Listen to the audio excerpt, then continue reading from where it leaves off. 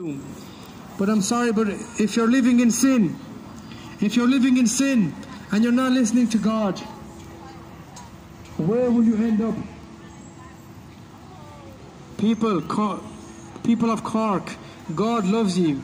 Remember, your current situation, it's not your final destination. You can change today. You can change today. You can change your direction. Maybe if you were to die today, you will end up in hell. But you can change your situation. You can change your path. And say, Satan, I had enough of you ruling in my life. Satan, I had enough of me opening all the gates, all the doors to you, and leaving the sin in. I want to throw away the sin. If you want your heart to be clean today, ask Jesus to come into your heart. Jesus is knocking at your door. Are you going to open? He's not going to stay for too long.